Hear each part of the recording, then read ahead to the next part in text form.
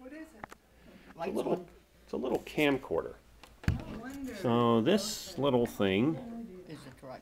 gives a that way if you know Al Qaeda comes in here to take me out, I'll have a record of it. See, when you write thrillers, you think along these lines, you know. I don't think they're the ones you got to worry about. Not anymore. It's yeah, they've got a lot of They're competition. more local now. Okay, it being 2 o'clock. First thing I want to know, my name is Robert Bidinotto. That's how you pronounce it. Somebody asked.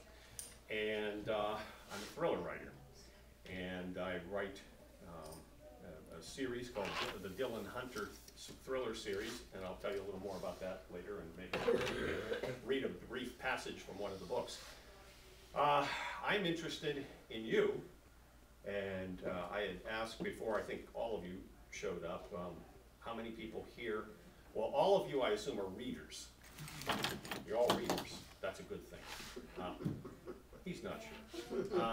How many here are readers who are aspiring to be writers? Okay. Okay, got about 5. How many people here are you've written something and are maybe awaiting publication or would like to get it published? Okay, 2. And does anyone here have something that they have published, either self-published or you have? Okay, and you have. You've either self-published or traditionally published, one of the two. Pardon? Do magazines count? Of course. Sure. Absolutely. I like to know who I'm chatting with, because what I want to do today is I want to share some thoughts that I think are relevant to all readers and for people who want to be writers of fiction, which is my gig. Just by way of background, in my 65 years now, I have mostly been a nonfiction writer. Come on in. Hi. Grab a chair anywhere. I started out in my life as a nonfiction writer. When I say started out in my life, I started writing when I was really young. I was the kind of kid that when the teacher said, I gave you the essay assignment when you came back to school at the end of summer vacation. How did you spend your summer vacation? And you had to write something. And so I would write, you know, chapter 1, I did this, I did this. Chapter 2, a UFO landed in my backyard. And yeah, and I was like transported by the UFO into outer space. And it just, and so even then, I was making up stories and having a grand time, and the teachers recognized that writing is what I really wanted to do. That's something I always wanted to do, but I didn't know how to make a living at it or what that would entail. Grew up, had some advice and help from some special teachers along the way, and when I went to college, however, I majored in economics. I decided after about 2 years I was no longer interested in economics.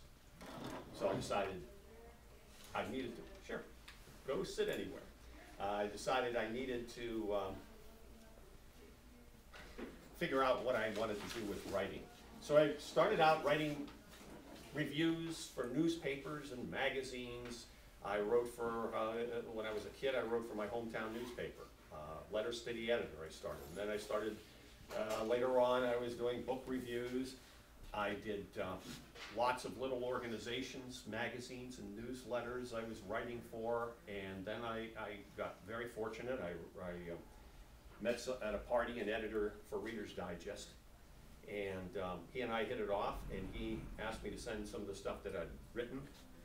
We got on pretty well, and so I got my first assignment from Reader's Digest in 1986. 1987, my first article appeared in Reader's Digest, and the second one that appeared was a crime-focused story that got a huge amount of attention. It had an impact on the 1988 presidential campaign. After that, Reader's Digest expected a grand slam home run for me every time I would submit something. So it would take me months and months to write an article, And while I was getting notoriety, I was not getting very much of an income. So anyway, fast forward, I had always had at the top of my bucket list, write a novel. And I have taken all kinds of notes over the years and tried out a lot of different ideas. And I kept putting it off and putting it off. I was scared. I was pretty good at writing nonfiction, but writing characters, dialogue, plotting, and all that stuff, that's a whole different animal. And so I didn't know that I could do it. So what I did is I kept putting it off until the most fortunate thing in my life happened about, I would say maybe 5 years ago. It was 2008. I lost my job as a magazine editor. And the reason that that was a good thing is that here it is, the middle of the recession. I'm at the time over 60 years old. And I said, man, what am I going to do now? How are we going to pay the bills? And so with my dear wife's blessing, I finally decided to dust off my notes and write a novel. That novel turned out to be this guy. This is the shop copy. It's a little worn here, but Hunter. And I had made up my mind that I was going to publish it on by my 62nd birthday, which was June 5th, 2011. On June 4th, 2011, at 11 p.m., the last pages were coming out of my printer, the last manuscript pages. Thanks to the wonders of self-publishing, I was able to put this out as an ebook just 17 days later. I had a whole bunch of beta readers ready and for the manuscript, so the minute that the last pages came out, I shipped off PDF files and ebook files to everybody that I had lined up. They came back and they saved my butt. They found all kinds of errors that you're going to find in any book. And so I published this thing, and then it was about maybe 2 to 3 weeks after that, this print edition came out. And it sold well for the next 5 months. And then selling well means I sold about 4,000 copies in the 5 months. And not huge bestseller numbers, but good numbers. And then Amazon did me a great favor. The Amazon editors, the Kindle editors, saw that the book was getting great ratings and it was selling well. And they invited me to participate in a promotion post-Thanksgiving 2011. And they said, the only thing you got to agree to is that we're going to cut the price on your ebook from $3.99 down to $1.99. And I went, oh, and I said, well, I talked to the wife again about it, and Cynthia said, well, what do you got to lose? And I said, well, I'll probably maybe about a week's income because this is a week-long promotion, but we'll see what happens. Well, I went to bed on, when was it, November 26th, and I was ranked on Amazon about maybe number 2,000. I woke up the next morning and I was ranked like 28. And I went, wait a minute. So I went on, and Amazon allows you to when you're self-publishing, they allow you to click on a chart that shows you how your sales are going. And they're like in real time. If they're ebook sales, they show you a real-time feedback. So I clicked because I didn't believe it. And there were like 2 more books sold. I clicked again, another book sold. I clicked again, I thought I was doing it. I clicked again. The long and short of it was, I sold 50,000 copies in the next 35 days. It went to number 4 on Kindle. It went to number 1 in mysteries and thrillers. It went to number 1 in romantic suspense. The only people ahead of me was the Hunger Games lady. She had 2 books ahead of she had 2 books ahead of me, and I actually beat her latest book. Yes. But I was ahead of everybody. Stephen King, Lee Child. There was another romance writer, Barbara Freethy, who was ahead of me. She was in number 2. The Hunger Games lady was in number 1 and number 3, and I was in number 4. I was the alpha male on Kindle. So that was kind of cool.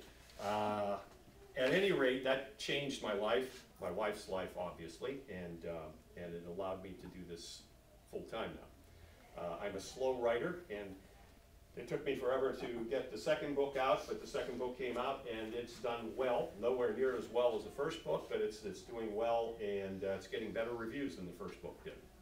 So, that's me. Why do we like stories? You know, I was thinking about that, and I also read a really interesting book by a professor of English named Jonathan Gottschall. He wrote a book called The Storytelling Animal. Wonderful book. And he believes we're wired for stories as human beings. And as much as I was trying to think about it, why it is that we're so compelled by stories. Why do we watch TV? Why do we watch movies? Why do we read fiction? Why do we read novels all the time? What is it about storytelling that's so profoundly important to all of us? And several things. When we're really little and we're trying to understand cause and effect in the world, how the world works,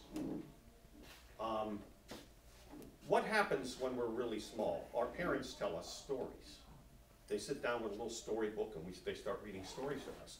And the stories explain things to us in a very, very primitive way. When you think of primitive tribes, what do? They don't understand what lightning is. They don't understand why the water is flowing. They feel wind in their face and they don't know what. So they come up with people. And they animate the entire universe with creatures who are doing these things. And somebody sits around this campfire and everybody else is enthralled because the storyteller is explaining it all to them. Thus, the birth of mythology, of religions, of just about everything we know. We are, from the earliest and most primitive time, both personally and, I think, tribally, if you will, we're wired for stories. Stories explain to us how the world works and how the world ought to work. And as we mature, there's an important thing that happens to us. When we're little, we're in a very comfort zone stage with our parents. Our parents take care of all of our needs, all of our wants, all of our desires. We cry, and then they come over with the bottle or whatever, change us. And we learn very early on that this is a really comfortable world. However, we start growing up and going out, and then we start skinning our knees. Then we take action, we start learning more things, making decisions, and we start running into problems. And as we run into problems and challenges, our experience of life is very different from this womb that we were in pre-gestation or during gestation, and this womb-like environment we had as infants. And now we are out there trying to navigate the world. And we encounter some very basic things. We encounter challenges. We encounter the need to take effort. We need to face risks. All of our efforts don't succeed. We find out we can fail. We find out that failing isn't pleasant. Sometimes it physically hurts. Sometimes it just psychologically hurts. And so as we go through life, we hit these different stages. What I think Gail Sheehy in her old book called Passages. We hit these different stages in our lives. And guess what happens with stories? Stories, and I'm talking about the three-act structure in a moment, they sort of pattern right after the stages of our lives. Stories have a beginning, a middle, and an end, just as our lives do. And what happens at the beginning of a story, we're in a comfort zone. The characters in the story are in a comfort zone. And then all of a sudden, there's this awakening, there's this uncomfortable spot that the characters reach early on in the story, in which there's a call to action, a call to adventure. And then from that point on, the events of the story are almost allegorically like our own lives and our own maturation and growth. I think our kinship with stories grows out of things like that. They're that basic to us. We identify with certain stories and certain characters because their values, their worldviews, parallel our own experiences, parallel our own values and experiences. And we can find watching other characters that are dealing with these challenges, making decisions, facing risks, taking adventures and so forth. They can inspire us, they can inform us, but we can relate to those characters. And that's why we find an author that we really love. Why? Their worldview and their character's worldview mirrors, in many respects, our own, or our aspirational self, what we want to be, what we want to see happen. Or they're dealing with a threat that's always been, by analogy, some sort of a threat or fear of our own, challenge for ourselves. So this is one of the reasons that we find stories we're obsessively interested in stories. People tell us stories. Politicians learn to tell stories. And you'll find that the most effective communicators of stories are the most effective, effective politicians. Doesn't mean that they're right, but if they've got a good story that resonates with lots and lots of people, that's how they're going to get elected. A successful storyteller is skilled at touching these emotional and intellectual hot buttons, these chords in us that they inspire us, they inform us, they identify with us, and their characters do. So, as I was thinking about it, it occurred to me that stories are like waking dreams, except that the storyteller isn't just daydreaming. He has a directed, purposeful daydream. You know, we all sit around and have fantasies and daydreams. But a storyteller, a skilled storyteller, is a person who can sit there and daydream and direct the daydream in a certain pattern. And the more that pattern reflects what I was just talking about, that structure of our own lives, it follows that story arc. The more effectively they can do that, and the more effectively their values and their worldview parallel our own or touch on our own, I think the more successful the storyteller can be. So, how do authors go about creating a fictional universe? How do these storytellers actually do what they do?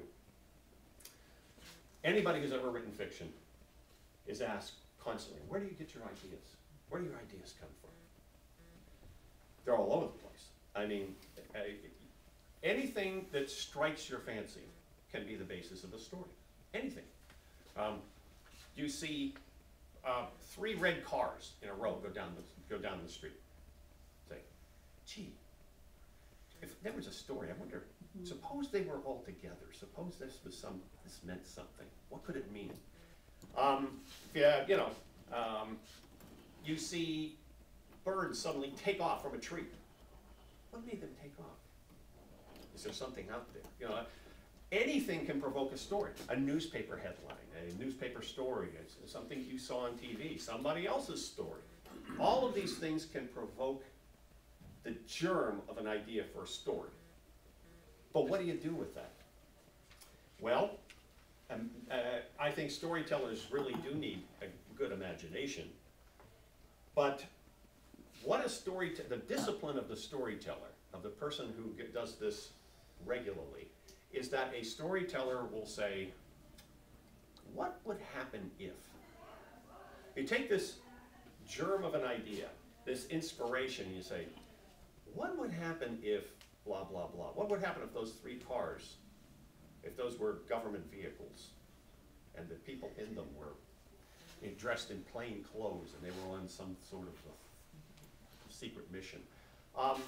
What would happen if a girl from a plantation in the pre-Civil War South were to run into this handsome guy from Charleston? What would happen if this sort of thing, a storyteller starts out by asking questions. And the writing process itself is a constant process of asking and answering questions. You say, okay, what would happen if, well, so she meets this guy from Charleston. Well, where did she meet him? How could she meet him? Who is this girl? Who is this guy? You're asking questions. Well, what if she were, you know, some headstrong, pretty headstrong girl, had lots of boyfriends and so forth. What's going to keep, you know, she's going to stay on this plantation. What's going to happen to her if she just does that? There's no story there. Well, what would happen if she was really madly in love with a guy who wasn't in love with her? But then this stranger came along and he was smitten by her. Oh, that's good. We got sort of like a triangle going on here. And then what would happen if, and you go on and on and on. You keep asking the questions. How old are they? What's their backgrounds? What are their attitudes? What are their values? What are their goals? What are they after in life? And the way this works is that every story, ultimately, that you're working on is going to come down to some sort of a theme. It's going to have a point to it. And you're going to have characters who are orchestrated around that theme. They're going to represent that theme in some way. Now, you might not start out with a theme. That might not be the way it works for you at all. You can start a story anywhere. You can start with an idea for a character. You can start with the 3 cars going down the street. You can start with anything at all. You grab on, but then after that, it's a matter of asking the questions and teasing out implications and trying to put them into some sort of a meaningful, interesting pattern. That interesting pattern, if you write a plot story, as opposed to, there are stories that don't have plots, then it's a perfectly legitimate choice. I write plot stories. And what a plot is, it's a logical, causal projection, or a progression of events.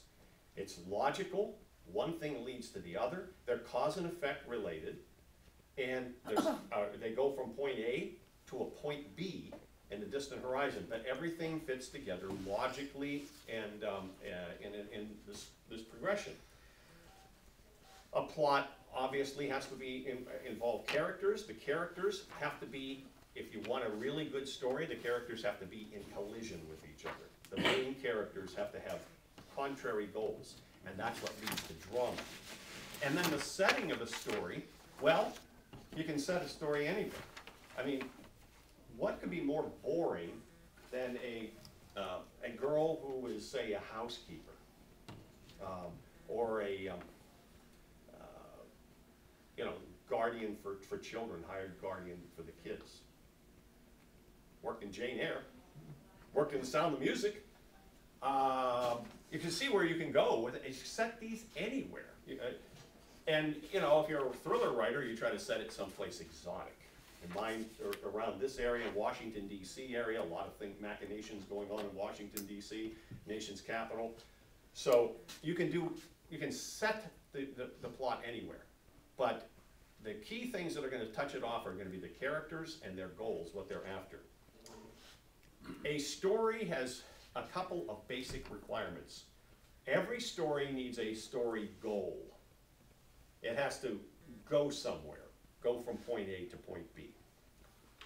And so does each character in the story. Each character has to have their own goals. And the most effective stories are the ones in which the characters are well orchestrated, they're well matched, and they have clashing goals. Their goals collide with each other. My first story, Man and a Woman. How many people here have seen the film, either version of the Thomas Crown Affair? Do you know the story at all, the Thomas Crown Affair? Anyway, it's a cat and mouse story. It's a caper movie. Steve McQueen was in the first version with Faye Dunaway. The second version was Pierce Brosnan and Rene Rousseau. Both of these guys in each version was a billionaire playboy type. And for diversion, they stole art. They didn't need the money, they just stole art. And the girl in both of these is an insurance investigator. And the insurance investigator is trying to find out who did the theft. And very early in the story, the cat figures out who the mouse is. And very early in the story, the mouse figures out that she's a cat. But that doesn't stop them from falling in love. So you have this clash of emotions with the clashing goals of the two characters. In Hunter, a similar kind of thing occurs. It's a cat and mouse. The woman is the cat. She's an investigator of a kind. And the man is a mouse. He's got a secret past. In my story, they meet, they fall in love, but they don't know they are the cat and the mouse. And the reader does. And the reader loves these two characters and going through and going, oh my gosh, oh, what's going to happen when they realize, you know, and so the suspense in the story comes from the idea of what happens when these two very wonderful, likable, admirable people find out that they're the last people on the planet who should be together. You know, by circumstance, not by their soulmates, but you can be soulmates and then have circumstances make things very awkward. So each of the characters needs a goal. And the story question is the other element that's really necessary. And that is, the question is, will the character achieve his goal or fail? In Gone with the Wind, will Scarlett get Ashley? No. Will she get Rhett? And will Rhett get Scarlett? No. So you had a thwarted, they did for a while and then it all fell apart, you know, it was a tragedy at the end of Gone with the Wind. But the question, the story question, and the story goal is what builds suspense. You pose the question early on when you're writing a story. You set things up so that there are questions immediately. And what keeps people turning pages and turning pages and turning pages is that question mark. What's going to happen next? And a skilled storyteller knows that when they get to certain points, they're going to, well, I've reached a point in the pacing of this where people are going to start getting bored. I got to throw something else into the mix here now. Mix it up again. A complication that's going to put that story question into doubt again and ram the story question right in front of their eyes, and they're going to wonder, well, my gosh, you know, just as they were starting to maybe think about stop turning pages or put the book down for the evening, suddenly you threw them a curve. And the best comment that a writer can get from readers is, you kept me up all night. You know, I went to work the next day. I was a zombie because I was up till 4 o'clock in the morning finishing your book, you know. And they usually swear at you and all that sort of thing. The best compliment I ever got was apparently, and I don't know whether it was the man or the woman, but 2 newlyweds went on their honeymoon, and somebody wrote me saying that their new spouse had my first book with them on the honeymoon. And they were really upset with me. And I go, yes! That's, you can't get better music to a writer's ears than something like that. They had to keep turning the pages. So it's the story question and the goals that generate suspense. Now, I've passed out a sheet there, and the one with the chart on the back there, the 3-act structure. Yeah, so there's extra copies on each. There you go. Take a look at that. I will guarantee you that well over 90% of the stories that you read, over 90% of the stories that you read or watch on TV or in the movies follow this general rough pattern. There are variations, but the 3-act structure is in Act 1, there's a setup. Act 2, a sequence of increasing disasters. And then in Act 3, it's the end. That's called the story arc. And this is built around the development of 2 or 3 disasters that are positioned throughout the book, throughout the story. Let's just call it a story because it might be a movie. You punctuate the beginning, middle, and end with these disasters. And they're points that connect the acts together, the 3 acts, the progression of the events. Act 1 takes up about 25% or so, 20%, 25% of the story. Rising tension, it starts out with this people in the normal world, in their normal lives, normal situation. All of a sudden there's this activating event, whatever it is. Scarlett O'Hara, she's on her porch doing fiddle-dee-dee with the Tarleton twins at the beginning of Gone with the Wind. Oh, which shall I take to the ball? You know, she's going on and having a grand time. But then she hears Ashley Wilkes is going to get married. And she's set her cap for Ashley Wilkes, and she's shocked. I don't believe it.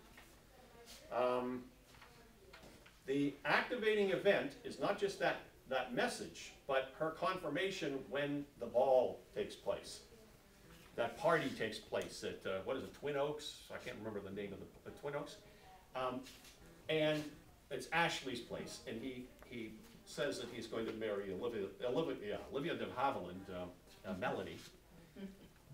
And that is a huge disaster for Scarlett. She's devastated about this. At the same time,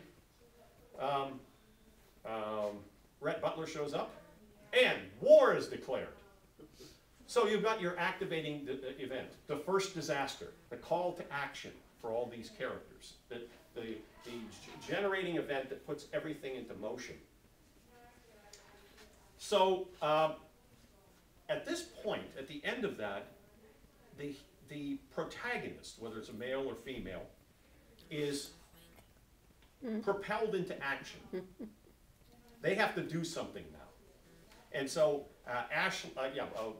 Scarlett makes some very bad choices. But she's propelled into action to counter this first disaster. Act 2 takes up about this, if you think of it like a football game with 4 quarters, the second and third quarter are Act 2. And what happens during Act 2 are all the complications. You know, the people start colliding with each other with their clashing goals. There are all kinds of setbacks for the protagonist. There are other people who come in to complicate matters. And you know, you think of how many marriages that Scarlett had along the way. She was always having these problems with men, and things are never quite working out. But then, in the middle of Act 2, right at about the middle point of the book, if it's a book or a movie or a TV series, there is a big twisteroo. There is an event that occurs. It could be a calamity, but it's something that sets things on their ear. In Gone with the Wind, the burning of Atlanta, the whole scene from the burning of Atlanta. Melanie has her baby in the middle of the burning of Atlanta. Scarlett is committed against her will to taking care of the woman she hates and the baby, and they have to escape. And at the same time, Rhett Butler abandons her. He's going to go off to war now. Pretty bad. And then she gets home to Tara, and Tara's in ruins. And her husband is walking around like Hamlet's ghost. He's a zombie. And her mom is dead. And there's no food. And there's no nothing. You talk about a disaster. You think you have troubles? I mean, this girl had some troubles. There was no milk for the baby, all this kind of thing. So, the middle of the movie, she's out there in the fields chewing on turnips, raw turnips, and throwing up and all that. And then she stands up, and it's right in the, you know how the middle of the movie works, because she goes up and says, God is my witness, I'll never grow hungry again. If I have to lie and kill and all of those things. That's right in the middle of the movie. And you know that because then the lights come up and there's an intermission. And that's the way Gone with the Wind, the movie, works. But it fits the pattern. There's this sudden turnabout. And she's made a decision. She'll never go hungry again, whatever she has to do. So, we're into the third quarter of the four-quarter game, the last half of Act 2. During that period of time, the direction of the story changes, and after a brief recovery period, where you see them on the farm, and Ashley's trying to farm, and Melanie's trying to raise their baby, and so forth, everything seems to slow down a little bit after the big disaster, and then the tension starts ramping up again. And we're going to head for another decisive catastrophe, or another big turning point that leads right into the climax of the story. And the catastrophe is going to force the hero or heroine to commit to the end of the story. There's going to be some big confrontation scene. Now, you know that during this whole period in Gone with the Wind, Ashley and Scarlett have been having their little pas de deux, and he's resisting her, and she's still carrying the torch for him, and Rhett is furious at this whole thing, but all these complications occur. Then we reach the final disasters. The baby's dying. Bonnie falls off the horse. Tragedy. Disaster.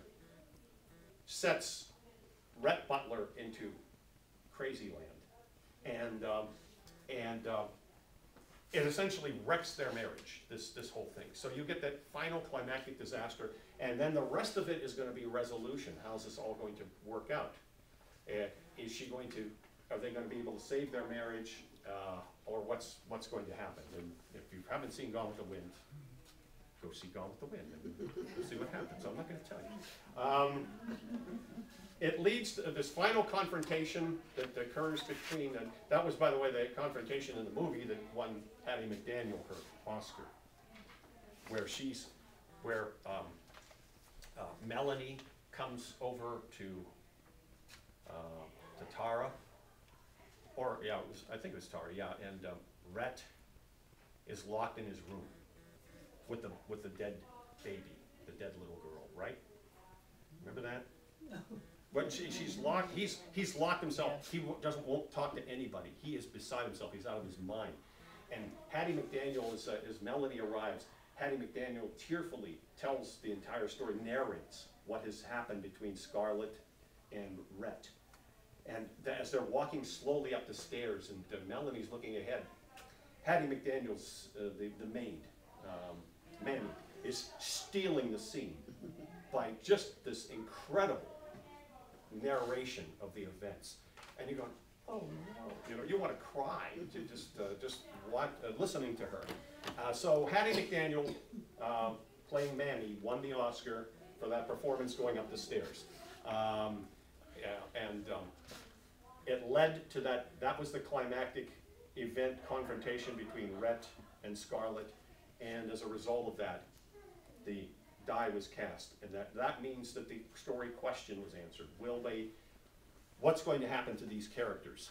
And that was resolved in the third act, when Rhett Butler, the final thing was, frankly, my dear, I don't give a damn. And he walks off to this wonderful music by Max Steiner. Marching. It was marching music as he's walking off into the fog. At any rate, that's Gone with the Wind. But you see, it follows a three-act structure, and you will find that most stories that you're familiar with do follow that three-act structure, and the endings can be sad like that, bittersweet, or happy.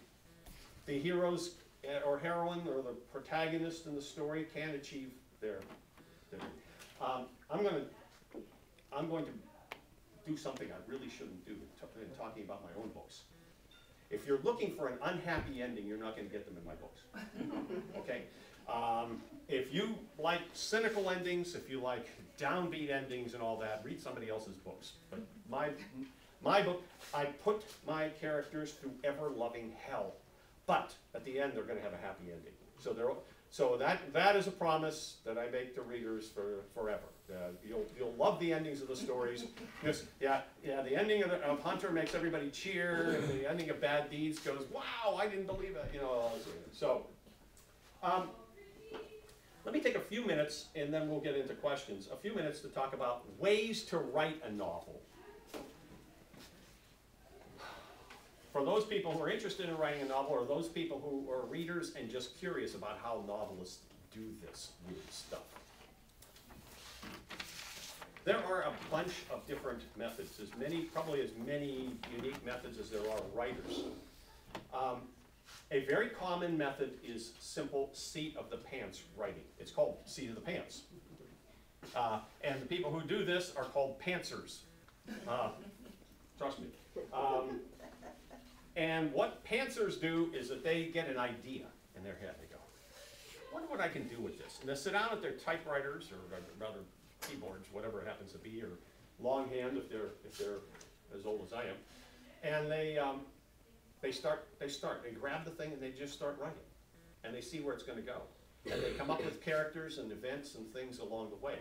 Now usually that's going to require a lot of editing later on, because you're going to go down a lot of dead ends if you start that way, seat of the pants. But if they love, most of the people who choose that method are spontaneous people who love the creative act, and they just love the process of writing and the process of being creative along the way.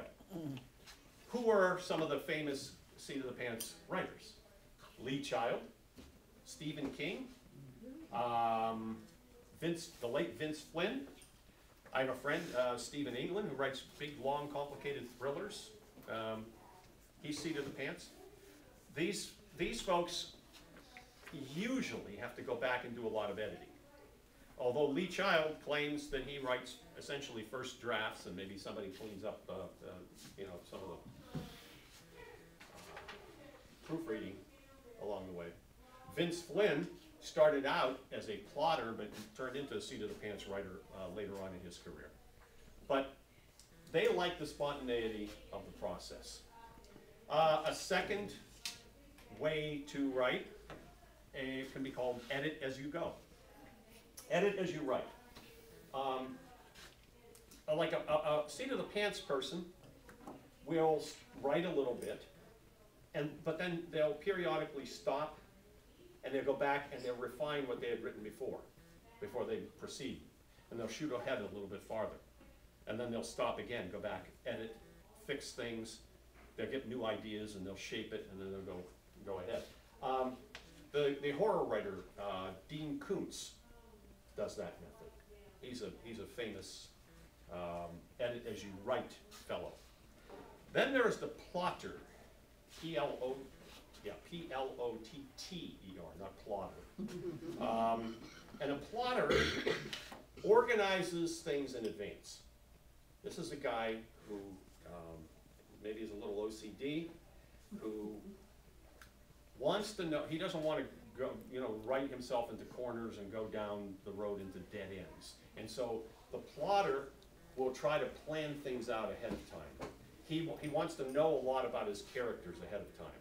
He wants to have the general outline, at least a general outline of the story, maybe a really, really detailed outline of the story before he goes on. There are variations on that. There are people who shape their outlines, that they will outline things. Sometimes it's, chapter 1, chapter 2, chapter 3, section 1, section 2, section 3. That's me. I do that. I am a plotter. Part of the reason is that I start with controversial themes. And in order for me to present these themes convincingly, what I have to do is I start out, well, I'll explain that in a second. I want to go through these and then I'll explain what I do. But the guy who wrote this book, which, and despite its title, I highly, highly, highly recommend to anybody who wants to write. It's called Writing Fiction for Dummies. I think it's the most comprehensive book out there on this topic. It's excellent. The main author is a guy named Randy Ingermanson. He fashions himself the America's Mad Professor of Fiction Writing.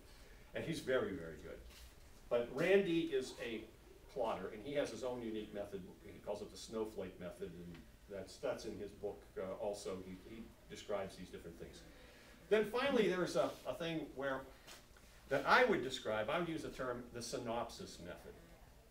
And the way this is that a person starts writing out in a narrative form the story idea. It's a once upon a time sort of thing. We start out the story by meeting so-and-so and so-and-so, and they are in this situation, and they go on. And he starts out writing an essay about it. It might be 5 or 6 pages the first time through. Then they'll sit back and they'll say, well, here are complications I hadn't thought about. They'll write a new draft of that. And this time it might be 10 or 15 pages long. And it solves a lot of the preliminary problems. And maybe they'll consolidate some of the characters. Maybe they'll get rid of some of the characters. But then finally what happens is that they continue on this process with draft after draft, and they got something really big and long at the end. And famous writers who've used this, do this sort of thing, I call it synopsis method. Many of them call it an outline method. I don't like that term because it means, to me, an outline means A, sub 1, sub 2, sub 3, B, sub 2, sub 3, that kind of thing. And I think for ease of remembering it, I call it synopsis. It's like a film treatment. When screenwriters are doing their early ideas for a story, they'll do what they call a treatment. And it's the same thing, it's a synopsis. For me. No more alimony. No more. Anyway, a synopsis method, famous people who do that, Ken Follett. He's very famous. There's a book out called Writing the Blockbuster Novel. It's by his agent slash editor, a guy by the name of Al Zuckerman. Excellent book. And Zuckerman uses Follett as an example. He uses Follett as an example, and he shows the draft after draft after draft that kept expanding for the book The Man from St. Petersburg, a pretty early work of Ken Follett's. And he shows how he built the story and how many things changed along the way from draft to draft to draft. Another one, the late thriller writer Robert Ludlum. He would write these scenarios that would get up to 100 pages long before he would actually get down to writing the book itself.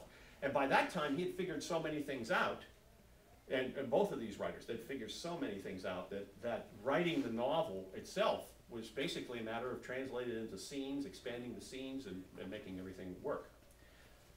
The important thing, and the reason I gave you these examples, is there is no one right method of writing a novel. None. It's a matter of your own disposition, your own personality, your own comfort zones in how things work for you best. And you can, if you're a very OCD guy like I am, you will love the plotter kind of thing, and you'll be very, very detailed and meticulous and want to have everything figured out in advance.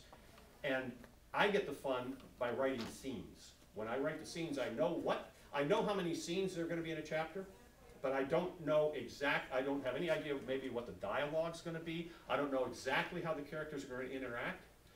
In my first book, I introduced this funny character, at least everybody tells me he's funny. He is a researcher. He is morbidly obese. This guy's like 500 pounds. And he is a researcher, and I play off that. He's based on somebody I knew as a researcher in Washington. And, but this character, the one that I wrote, takes off wildly from that one. And I call him, he has a nickname, Wonk, W-O-N-K.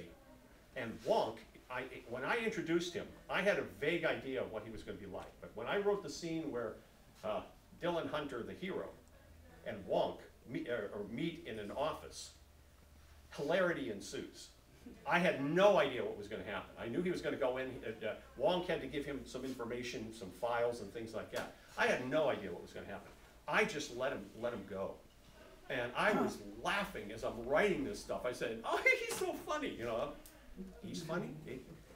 Excuse me, Robert, these are imaginary people.